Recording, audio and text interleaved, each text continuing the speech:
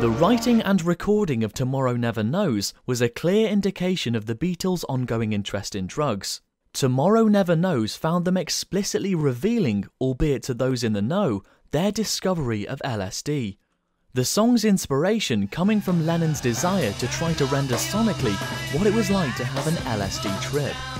Along with George Harrison's contributions, it wasn't the only Revolver song to be inspired by drugs.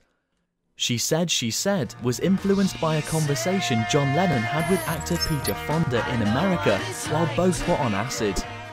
Dr. Robert was about a New York doctor with a reputation for administering amphetamines to patients, and Got to Get You Into My Life was inspired by Paul McCartney as an ode to pot. Whilst on two of the best known songs on Revolver, Eleanor Rigby and the Yellow Submarine, the often surreal lyrics waits at the window, wearing the face that she keeps in a jar by the door. Who is it for? And in Yellow Submarine's case, Childlike Wonderment was widely interpreted as a nod to countercultural sensibilities. All of this was not lost on Klaus Voormann, a musician and artist whom the Beatles befriended from their days in Hamburg and whom they commissioned to do the cover artwork for their album. Tomorrow Never Knows in particular immediately signalled to Klaus that the Beatles had shifted dramatically and were now moving towards the avant-garde. He set about trying to create cover art that reflected this.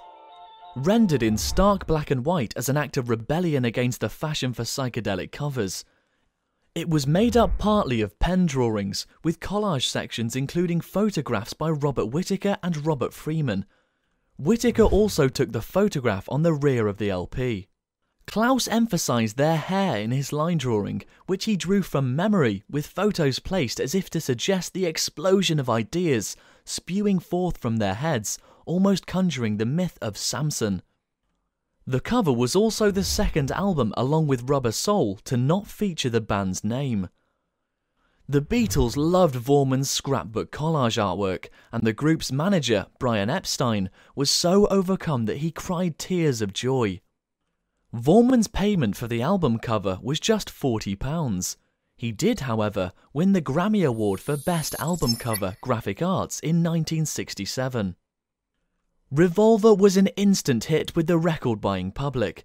It topped the UK charts for 7 weeks from the 13th of August 1966 and spent a total of 34 weeks on the chart.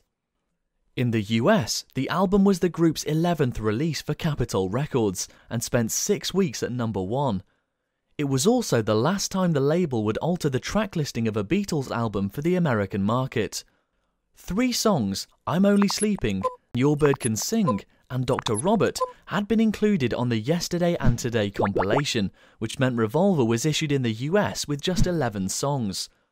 Just 1 single was released from Revolver.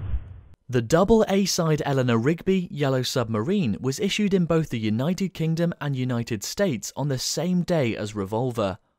The Revolver recording sessions also produced the 2 non-album tracks, Paperback Writer, which was released as an A-side single along with Rain.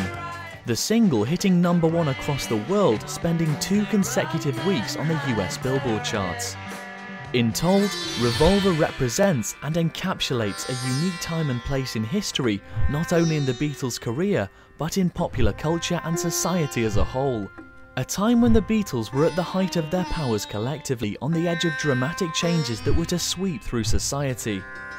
Changes that would motivate and inspire them both as a band and individually, launching them into different creative and personal directions moving forward. It is for this reason and the technical innovations born from the incredible experimentation of Revolver that it sits amongst their greatest works, if not their greatest, and establishes it firmly as one of the greatest albums of all time.